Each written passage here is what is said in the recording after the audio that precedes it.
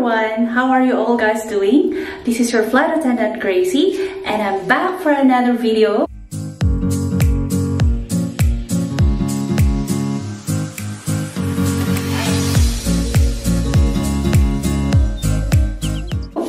And yesterday I am still in Paris. This is my second Paris for the month of October.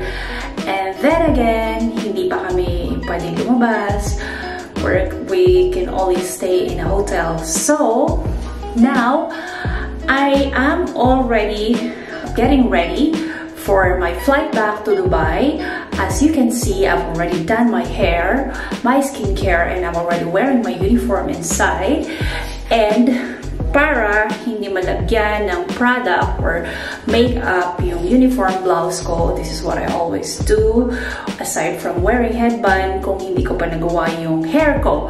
So today is a get ready with me video, and please don't forget to like and subscribe for those who haven't subscribed yet. Welcome aboard to my channel. Well, disclaimer, this is not a makeup tutorial. This is just me getting ready for work. So, it's just my way. So, hindi ko alam sa inyo guys kung ano yung mga unang ginagawa nyo pag nagbe-makeup kayo or you guys get ready. So, this is just me doing my makeup before work. So, first I normally do is, yeah, as I said, I already put my skincare on. And then, I'm gonna use this foundation. Well, I don't know if it's gonna focus. So yeah, it's the La Mer foundation. Magpo-foundation tayo ngayon. Just for this flight.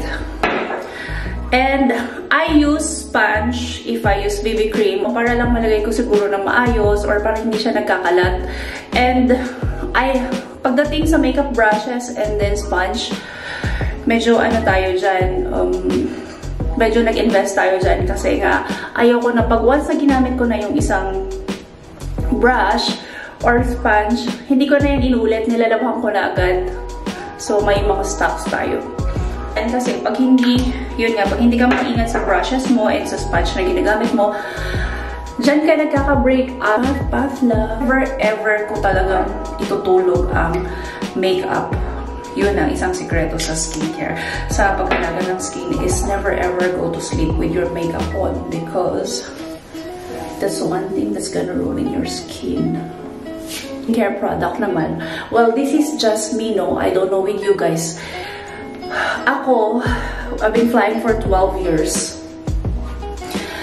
Pagdating sa skincare, pag nasa winter destination ako, I carry thick skincare. Like I use Kiehl's, yung mga medyo thick cream kasi nga maginaw. Kasi kung the more na maginaw ang isang temperature or isang klima, doon kasi mas lalong nagda-dry yung skin natin. Baliktad, no? Akala natin kasi pag mainit, doon nagda-dry yung skin natin. Pero hindi. Sa maginaw, doon talaga nagda-dry yung face. Pero, pag nasa mga summer destinations naman ako, I bring yung mga light gels lang. Ganun yung sekreto ko sa skin. Next will be, I'm using this Morphe eye primer. So again, I'm still gonna use this, yung tip nito. This is an eyelid primer. Ako muna yung foundation sa paglalagay ng makeup. And then, eye makeup. Hinuhuli ko yung kilay at saka mascara. There is a reason why for me kung bakit yun yung hinuhuli ko. So, it's just me. Kasi yung iba, inuuna nila yung kilay kasi kilay nga daw yung pinaka mahirap gawin. And then, sa kilay, pag naglagay ka ng moisturizer or sunscreen dito sa banda ng kilay mo na to, kaya hindi ko yan masyado nilalagyan ng product, is mabilis mawala yung product na nilagay mo or mabilis ma-erase yung kilay mo. Yung dinrawing mo dyan ng kilay, mabilis yan ma-erase pag nilagyan mo yan ng skincare product. So, eto, ina-avoid ko siya lagyan para lang magtagal yung idodrawing ko syempre ng kilay ko. Notice guys, black talaga yung kilay ko. Black siya kasi black yung hair ko. That's the original color of my hair. I just newly colored my hair. So, I need to make sure na yung kilay ko, of course, is yung kulay ng buhok ko. So, I'm going to do that later. With the Beauty Topaz Obsession color. Work, pagdating sa makeup, we require a very conservative color, mostly earth or skin tone colors of makeup. So, simple lang, mga ganon.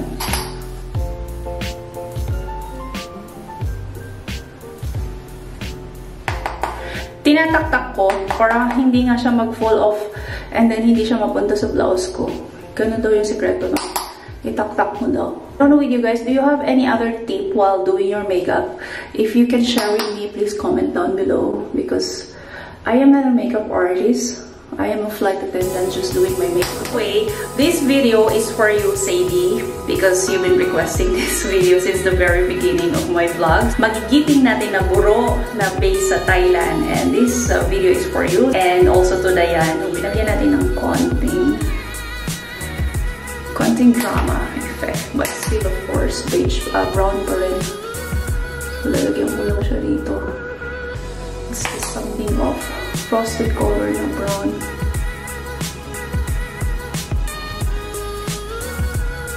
Yan. Okay. That's for my eyeshadow. Hey guys, as you can see, I have a very small eyes. Chinila talaga ako. This is my Japanese eyes. So, ang ginagawa ko dyan para mag-open up siya, para lumaki siya, is I put an eyeliner under sa eyelid ko. So, I use this Cyber Colors in the shade number 2 from Germany. So, this is my favorite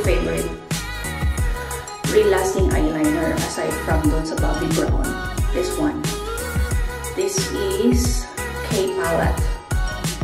Kaya na-use ko naman Asian Flight kasi kailangan ko na pumunta sa Sasa. Yung mga nakaka-relate dyan, comment down below. Yung tipong, ay wala akong bibilhin sa Sasa ngayon, ito lang. Pero Sasa or Watsons, yung mga ano dyan ha, huwag kayo ano-ano dyan. Yung mga nakaka-relate dyan, comment down below yung pupuntang Watsons, tapos or Sasa. Ay, ito lang yung bibilhin ko, pero paglabas na budol na kayo, kagaya ko. Ano doon may eye wing. So normally ako ginagawa ko, binabanat ko para hindi siya makalat. Banat ko, tapos hindi ako humihinga. Mga tipong, yung mga tipong wing na pwedeng magpalipad ng aeroplano. Oy, joke lang. Yan, yung mga eyeliner wing na pwedeng magpalipad ng aeroplano. Joke lang. I think ito yung nagagawa pag nasa Paris ka, pero nakakulong ka lang sa kwarto dahil nga bawal pa lumabas. Sana matapos na itong pandemic na ito kasi so, ngayon, ang gagawin ko is mag-finishing powder muna ako, loose powder. So, of course, kahit may ginagamit din naman akong local product sa atin, lalo na kung maganda. So, I use this Vice as a finishing powder of Putina Mess. Actually, maganda talaga to. Ano siya, full coverage siya. So, I'm using a brush. Actually, minsan nga kahit hindi ka na mag-foundation, pwedeng ito na lang kasi full coverage nga siya. Kaya hindi mo na ako nagkaya ng kilay. Because ayaw kong mamuti ito. Siyempre, pag naglagay ka na ng brow mascara dyan, tapos mag-finishing ka pa, di para ka nang sinupsup sa espasol. Pagdating sa akin na, in my own idea, pagdating sa contour, pag hindi ka naman magpipictorial or wala kang video na gagawin, yung tipong pang daily lang naman or papasok ka sa work, contour dapat, controlled lang siya. Kasi kung hindi mo siya gagamitin sa pictorial or yun nga sa video, is para ka kasing, for me para ka kasing na wood carving. So, dapat natural look lang yung contour natin. For my contour and highlighter, I'm using this Gosh palette. Kasi ayaw ko magdala ng mabigat. So, sa contour, as far as I've read, ganito lang daw dapat. Hanggang dyan lang daw. Huwag daw paabutin dito. Kasi hindi nagigilty tayo eh. Kung pinapaabot mo dyan. Ganyan na. Actually, basag-basag. Well, hindi ko naman basag. Yung eyeshadow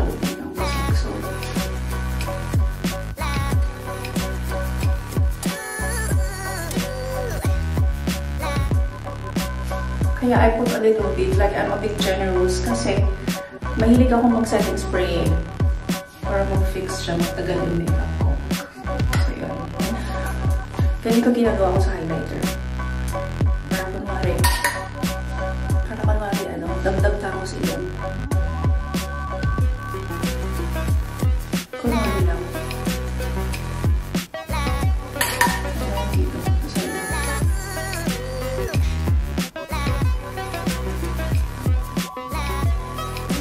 Let's go sa kilay. First, I brush it first. I really like this product. This is one of the products that I hoard pag umuwi ako ng Pinas. It's every Bilena in collaboration with Graecy. Maganda talaga. Sa akin na, gusto ko talaga itong pangkilay na ito kasi kompleto na siya. So, meron siyang soft pencil. I don't know how they call this. It's a soft pencil. So, pag sa kilay sa akin, inuumpisahan ko sa baba. And then, I don't start from here. I just start in the middle. Kasi ayokong maging mukhang sobrang, alam mo yun, parang napaka-ingrata mo or tapang mo. Pag ang sharp nung kilay mo sa umpisa. So, dito lang yung product, sa gitna lang.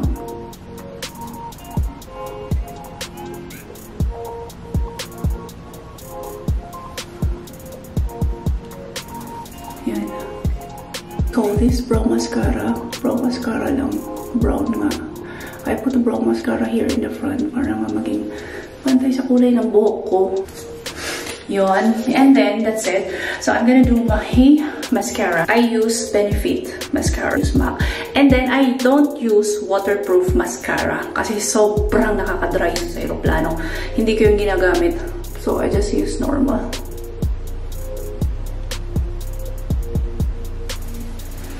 So, there.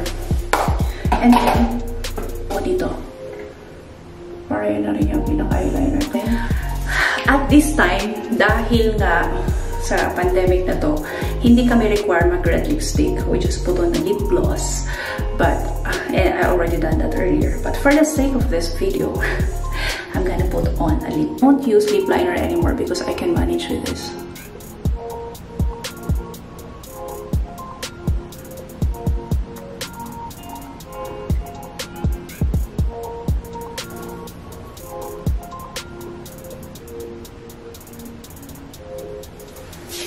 So, that's it. So, for the sake of this video, nakapag-red lipstick tayo. And then, of course, na-miss ko na rin mag-red lipstick. But, I'm gonna remove this in a while or later before I go down to the lobby because I'm gonna wear my white mask. And then, pinaka-importante sa lahat is hindi pwede mawala sa akin to. For me to fix my makeup, I always use a setting spray. So, I use this one. Mist Serum. Paano ba ito? Ayan. I use this product. Mist Serum. Bulgarian Rose Water by Himesh. This is a Korean product as usual. So yeah. Let me do my spray. Dapat medyo malayo siya. Even in the middle of the flight, nagmi-misk ako. Isa yun sa mga sekreto ko para hindi dry yung skin ko. And then, para nga mag-set yung makeup ko, hindi ka parang natural looking yung makeup mo. This is one secret. You should always use a mist. Actually, before and after makeup. But, ako after makeup na lang. Na-natural look yung, para mag-i-even out yung makeup mo. So, always use mist. Always choose the one that are natural. Kung pwedeng rose water lang. So, I only use rose water. So, yun. So, that's my look. That's my work look. And I'm already in my uniform. There. So, tapos na yung makeup session natin. And, that's it for today's video, guys. I hope you guys enjoy. And, don't forget to like and subscribe. See you guys in our next take-off. Stay gorgeous. Bye!